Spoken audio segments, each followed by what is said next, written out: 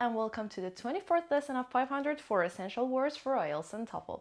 سلام بچه‌ها، امیدوارم حالتون خوب باشه و خوش اومدین به درس 24 504 واژه ضروری برای آیلتس و تافل. امیدوارم که درس‌های قبل رو دیده باشین، تمریناتش رو انجام داده باشین، داستاناش رو خونده باشین، تمرین خودتون رو هم کرده باشین که آماده باشین برای درس 24. همونطوری که از 2 تا 3 تا درس گذشته دیدین، تقریبا درس 21 به اینور به سمت جلو درس‌ها داره یک مقدار لولش میره بالاتر. یعنی مثلا اگه ما قبلا لغت‌های B1 B2 رو کار می‌کردیم، الان بیشتر داره لغت‌های B2 C1 گاهی اوقات C2 کار میشه. واسه خاطر همین از اینجا به بعد دیگه بچه‌ها واقعاً به خودتون بستگی داره که چقدر تمرین می‌کنین، چقدر سعی می‌کنین که این لغت‌ها رو حفظ کنین و چقدر از روش‌های مختلفی که من بهتون یاد دادم برای یادگیری لغت‌ها استفاده می‌کنین که این لغت‌ها تو ذهنتون بمونه. اما یادتون باشه اگر که واقعاً می‌خواین واسه آزمون آیلتس یا تافل آماده بشین، حتما یه برنامه مدون و مستمر داشته باشین. هر روز حداقل ببینید مینیمم 1 ساعت برای یادگیری لغتاتون وقت بذارین. اما قبل از اینکه بریم سراغ درس امروز، اگر که دکمه قرمز سابسکرایب روش کلیک بکنید، زنگوله بغلش رو هم بزنید، شما همیشه اول نفر خواهید بود که ویدیو ما رو می‌بینید، لذت می‌برید و کلی مطالب آموزشی خوب ازش یاد می‌گیرید. خب بچه‌ها، درس امروز هم یه چند تا لغت خیلی خوب داره، لغتایی داره که ممکنه کاملا جدید باشه براتون. So sit tight and watch this video till its end. The first word of today's lesson is fierce. Fierce has one syllable. When we have one syllable, there is no stress. بچه بعداً یه ویدیو درست میکنم برای شمردن سیلابل ها یا همون بخش های کلمه. معمولاً یکی از روش هایی که کلمه ها رو بخوایم بخشش رو بشمریم واول های اون کلمه هستن. الان مثلا میگم به تعداد واول ما بخش داریم، اما دقت کنین سایلنت ای هیچ وقت جزء سیلاب حساب نمیشه. الان این خونده نمیشه دیگه، fierce درست میگم. و 2 تا واول هم که کنار هم دیگه باشن یه دونه سیلاب حساب میشن، واسه همینه الان یک بخشه. Got it? Fierce can have 4 different meanings, okay? Let's go through them one by one. The first meaning of fierce is physically violent and frightening. Physically violent or frightening, or violent and frightening. معنی اول fierce خشن و ترس برانگیزه، چیزی که خشنه. For example, the men were shot during fierce fighting last week. The men were shot during fierce fighting last week. اون مردها توی جنگ یا مبارزه خشمگینانه و خیلی خشنی که هفته پیش اتفاق افتاد تیراندازی شدن، بهشون تیراندازی شد. were shot پسیو هستش جملش، دقت کنید. The men were shot during fierce fighting last week. Fierce fighting مبارزه خشن، violent fighting. The second meaning of fierce means strong or powerful. The second meaning of fierce is strong and powerful. دومین معنیش قوی و خیلی محکمه. For example, fierce winds prevented the race from taking place. Fierce winds prevented the race from taking place. بادهای خیلی محکم strong winds، بادهای خیلی محکم مانع از این شدن که مسابقه برگزار بشه. ریس مسابقه taking place برگزار شدن. پس بادهای خیلی شدید و محکم مانع از باد که محکمش باد شدید میشه، مانع از برگزاری مسابقه شدن. The third meaning of fierce again is kind of like related to the second meaning. We can say strong feeling. For example, the expansion plan will face fierce opposition or resistance from the environmentalists. The expansion plan will face fierce opposition or resistance from the environmentalists. برنامه گسترش یعنی برنامه expansion plan، باز من دوباره فارسی نمیاد. No, I'm kidding. دیدی مثلا میخوان یه زمینی رو بیشترش بکنن، میگن فکر کنم برنامه گسترش، توی اخبارای فارسی میشنویم برنامه گسترش فکر کنم میگن. برنامه گسترش از جانب environmentalists، فعالان محیط زیست با fierce opposition، یه مخالفت جدی و شدید، یا مقاومت جفتشون هم میتونن سینونیم باشن. fierce opposition or fierce resistance، مقاومت و مخالفت شدید روبرو میشه. پس برنامه گسترش از جانب فعالان محیط زیست با یک مخالفت و مقاومت شدید روبرو خواهد شد، چون آینده هستش. خب الان کالوکیشن خوبی که داریم fierce opposition، fierce resistance. بالا چی داشتیم؟ fierce wins. بالاترش داشتیم fierce fighting. این کالوکیشن رو یادتون بره. And the fourth meaning of fierce, which is used in American English, is difficult. The chemistry exam was fierce, means the chemistry exam was difficult. Past fierce, it is mainly used in American English and it's informal.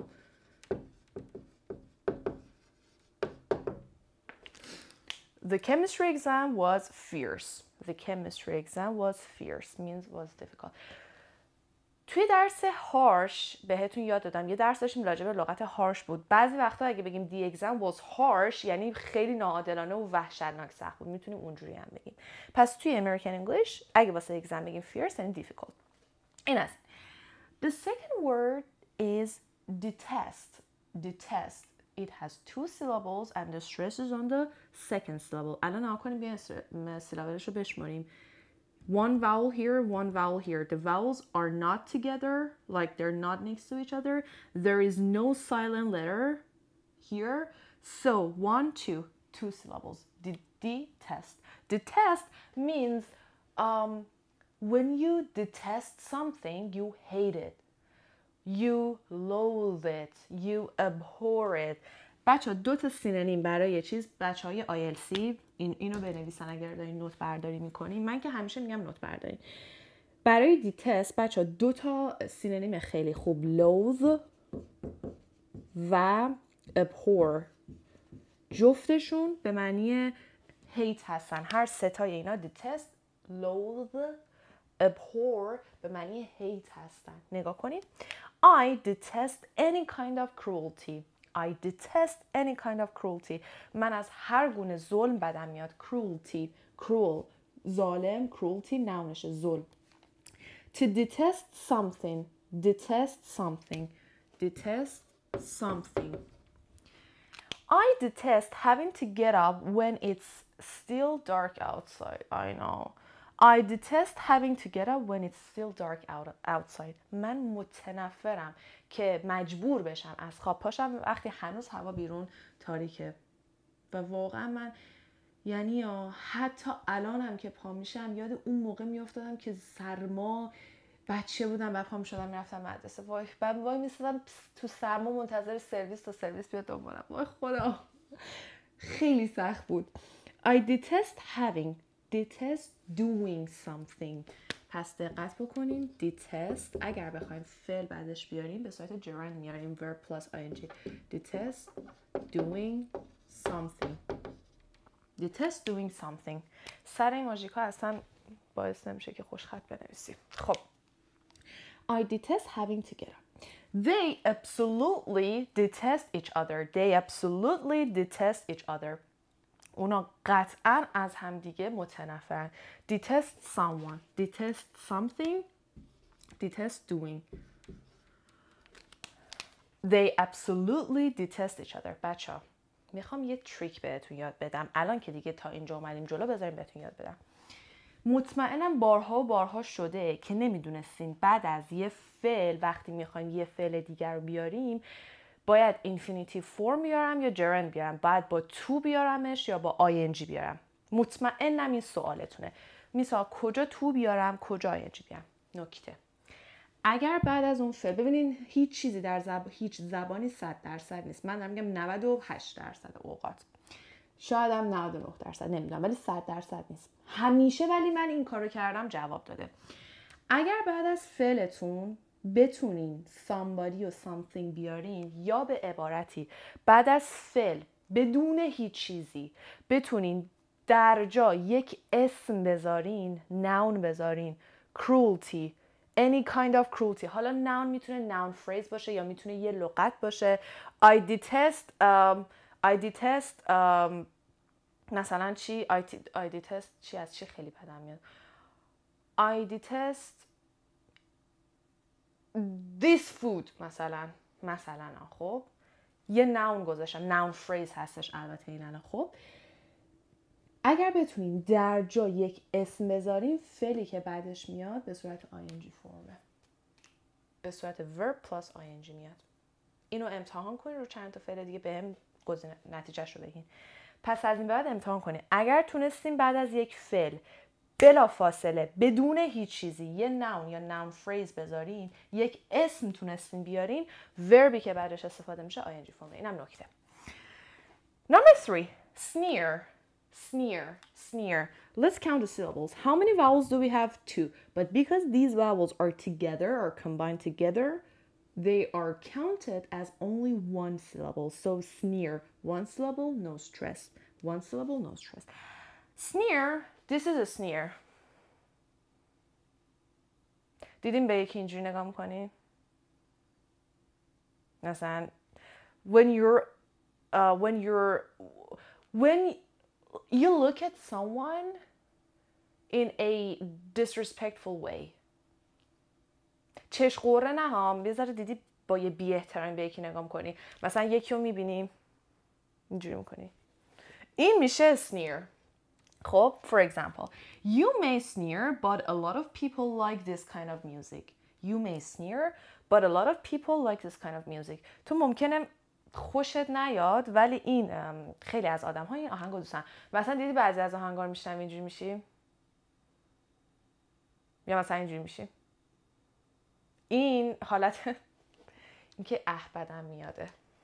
She'll probably sneer at my new shoes because they're not expensive. Oh my god.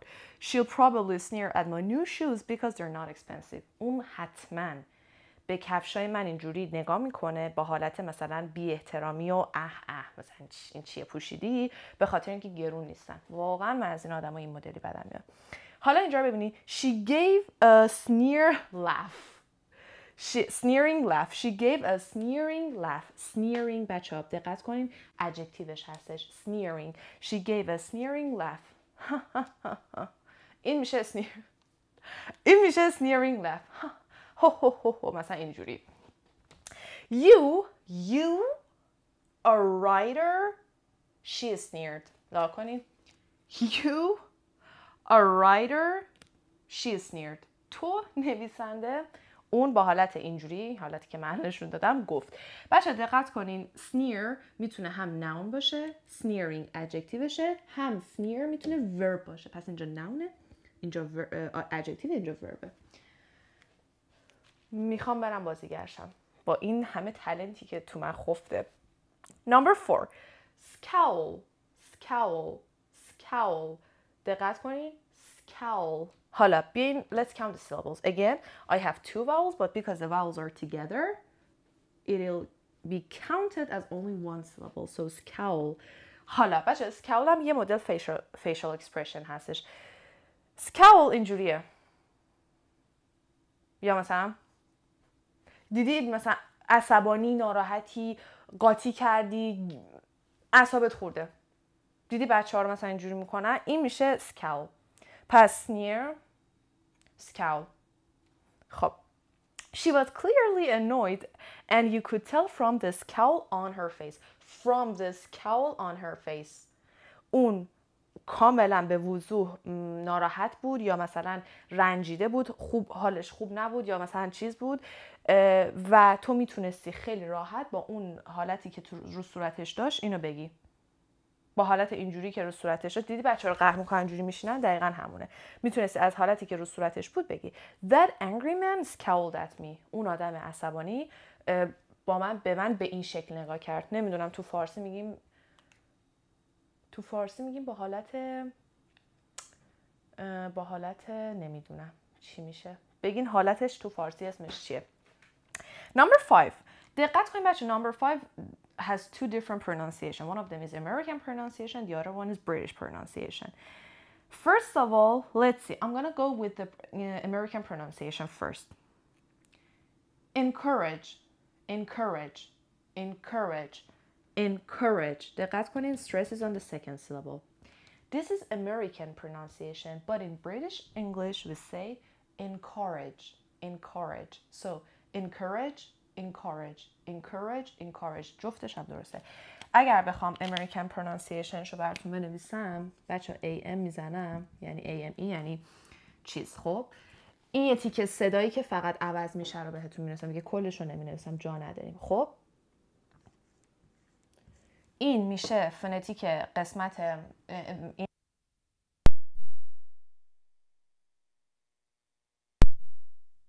برای بریتیش انگلیش به این صورت میشه BREش میشه encourage, encourage, encourage, encourage.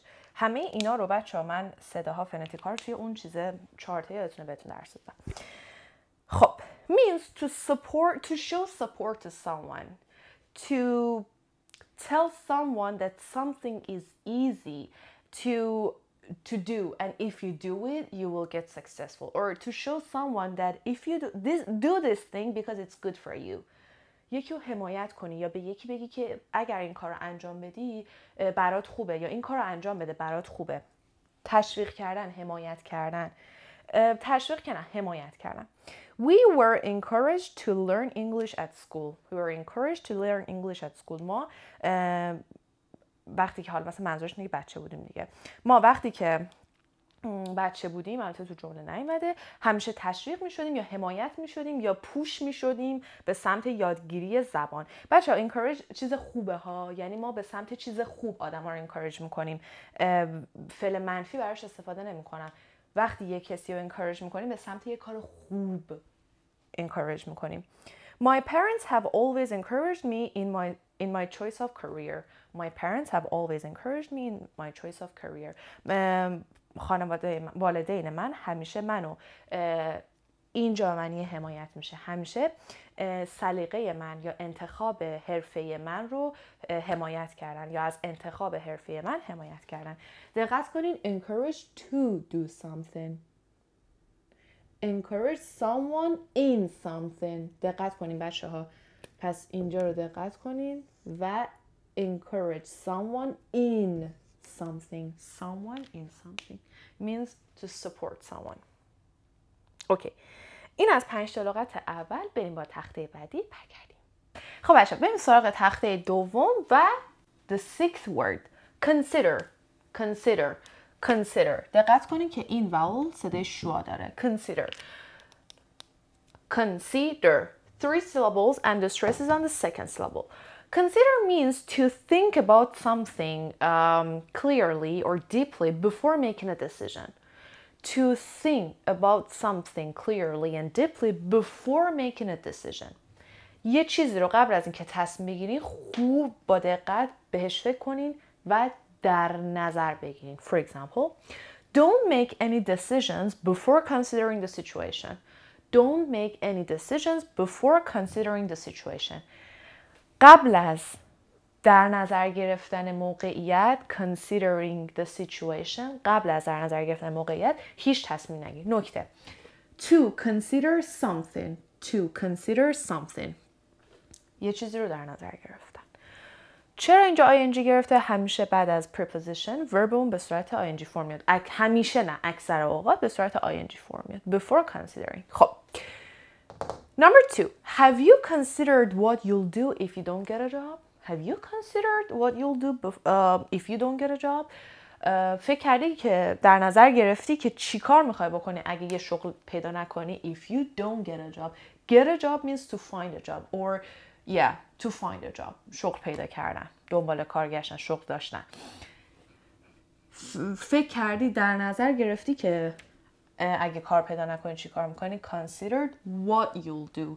What you'll do. خب قبل از اینکه اینجا رو ببینیم، توی تخته قبلی یه نکته من بهتون گفتم راجع به این که وقتی گیج میشین بعد از یک فعلی میخوان یه فعل دیگه بیارین ing فرم باشه یا infinitive یعنی gerund باشه یا infinitive، بهتون یه تریک یاد دادم استفاده کنید. الان با توجه به این تریک اونجا رو ببینین considering the situation to consider something.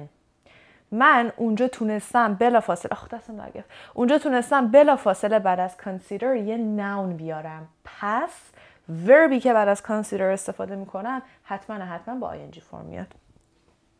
تادا. We're considering selling the house. We're considering selling the house. ما داریم به فروش خونه فکر میکنیم یا داریم فروش خونه رو در نظر میگیریم.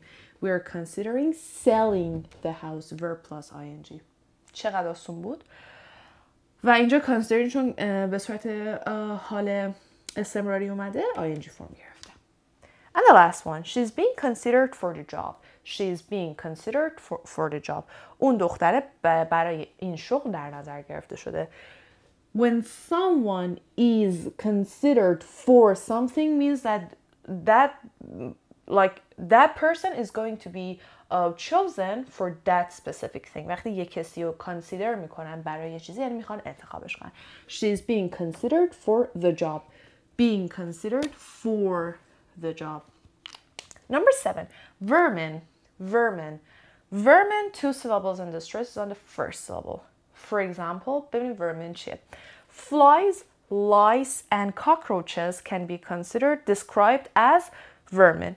Flies, lice and cockroaches can be described as vermin. حشرات، شپش ها و سوسک به عنوان جانوران موذی یا حشرات موذی شناخته میشن. vermin یعنی حشرات جک و جونور موذی. خب بچه‌ها لایس جمع لاوس هستش به معنی شپش. اینجا بنویسم. این پلورال سینگیولارش مینویسم سینگ میشه چی؟ لاوس، شپش. Flies, lice and cockroaches can be described as vermin. اون چیزا سختی نبود. Number 8, whale. We have 2 vowels here, but because the vowels are together and they have only one sound, they're considered as only one syllable. Whale. So 1 syllable, no stress. Wail means to cry out loud, to express your sadness, your sorrow by crying so loudly. ناراحتی تو با گریه بلند، با حق کردن نشون داده. پس ویل یعنی گریه با صدای بلند. ناراحتی تو وقتی با صدای بلند میدی بیرون. The women gathered around the coffin and began to wail. The women gathered around the coffin and began to wail. خانم ها دور اون کافن دور تابوت جمع شدن و شروع کردن به زجه زدن، گریه زدن، حق کردن. Business people wailed that their trade would be ruined. Business people wailed that their trade would be ruined. بچه‌ها به صورت اینفورمال، خب اینفورمال و حالت گفتگوی روزانه و روزمره، wail به معنی چیز هم هست to complain شکایت کردن. تجار شکایت کردن که تجارتشون مثلا از بین خواهد رفت. wail شکایت کردن to complain. Number 9, symbol means sign of something, symbol of something, sign of something, نشونه چیزی. For example, the new school has been built as a symbol of hope for a better future. The new school has been built as a symbol of hope for a better future. این مدرسه جدید ساخته شده به عنوان نشونه امید برای آینده بهتر. As a symbol of something for something else. بچه ها همیشه میگن preposition رو خیلی دقت کنید. As a symbol of something for something. As a symbol of hope نشونه امید for a better future برای آینده بهتر. Or Mandela became a symbol of the anti-apartheid struggle. Mandela became a symbol of anti-apartheid struggle or anti-apartheid apartheid struggle فرق نمیکنه. ماندلا تبدیل شد به یک نشونه ای از a symbol of کشمکش های ضد نژادی. بچه حتی ما این لغت آپارتاید رو توی زبان فارسی بهش آپارتاید هم میگیم. آپارتاید یه فرهنگی بودش که اون موقع توی زمان مثلا همین نلسون ماندلا توی آفریقا برای ضد نژادی بود، یعنی نژادها رو از هم جدا میکرد. مثلا گفتن نژاد سیاه، نژاد سفید. حالا anti-apartheid or anti-apartheid means اون، ضد اون. این هم آسون بود. Number 10, authority, authority, authority, authority, authority, شوای.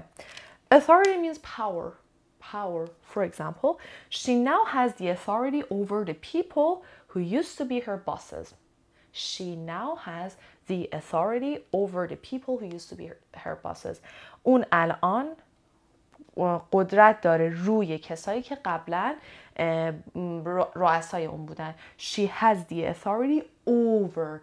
To have the authority over someone. قدرت روی کسی داشتن. Nothing will be done because no one in authority takes the matter seriously. Nothing will be done because no one in the authority takes the matter seriously. هیچ کاری انجام نخواهد شد به خاطر اینکه هیچ کس توی قدرت یا کسانی که تو قدرت هستن این موضوع رو جدی نمیگیرن. No one in authority. In authority means in power. کسانی که در قدرت هستن. Number 11, neutral. Neutral. Neutral can have different meanings. For example, my friends are arguing. Someone says that something is good and the other one is saying that that thing is bad. And I'm neutral. I don't say it is good or bad.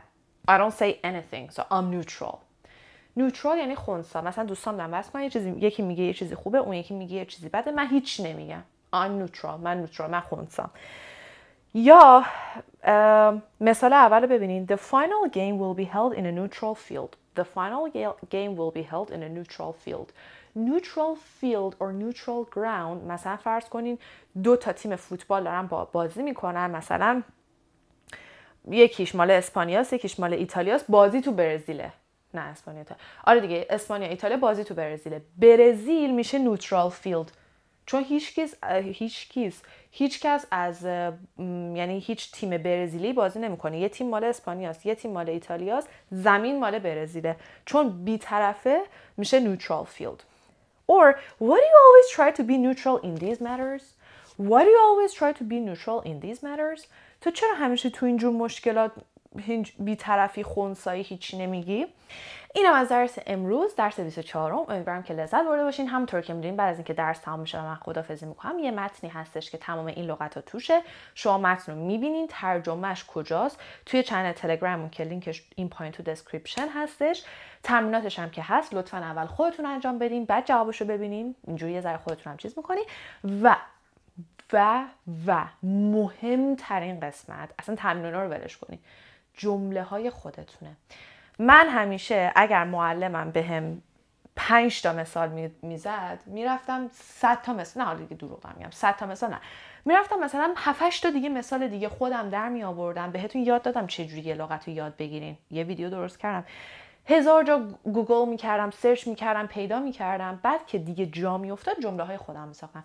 بچه‌ها تو رو خدا مثلا این لغت رو میبینین، خب ورمن که میشه حشرات موذی، سری هم که فارسی، خب حشرات موذی، خب اینم که بلدم، خب دیگه من همه رو بلدم. اینجوری فقط دارین یاد میگیرین که اگه شنیدین معنیش یادتون باشه، ولی اصلا نمیتونین اینجوری خودتون لغت رو استفاده کنین. تا زمانی که خودتون جمله هاتون رو نسازین هیچ وقت نمیتونین از اون لغت استفاده کنین. اوکی؟ پس تمرین بکنین، مثالتون رو این پایین با اون به اشتراک بذارین که هم من لذت ببرم هم دوستاتون ببینن و کلی با مثالای شما ایده بگیرن. Till another video. Love you guys so much. Take care. See you soon. Bye bye.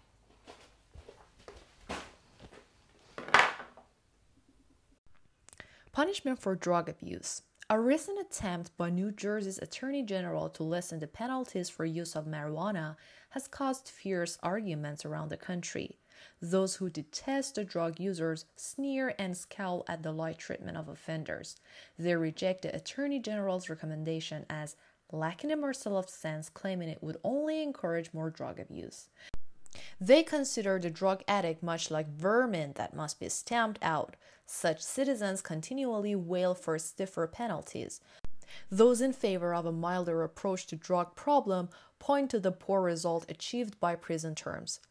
They feel addicts should be given medical help. Also, in enforcing harsh drug laws, police tend to be viewed as a symbol of unwelcome authority.